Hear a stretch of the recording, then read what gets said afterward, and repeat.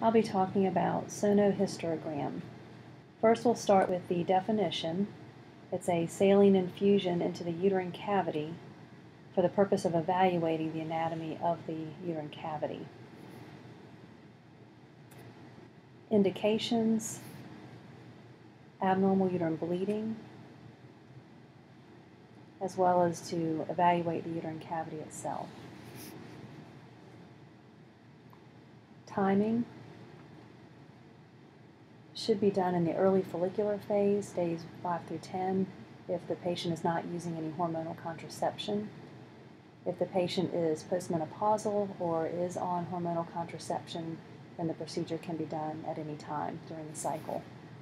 Some considerations: should always confirm patient's pregnancy status.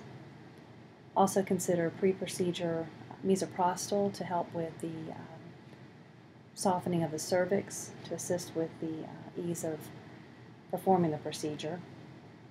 Also consider prophylaxis for pain and or anxiety. This is an example of a tray for the sonohysterogram procedure. What you will need are a speculum, betadine, a tenaculum, dilators available, silver nitrate available, and the sonohysterogram device.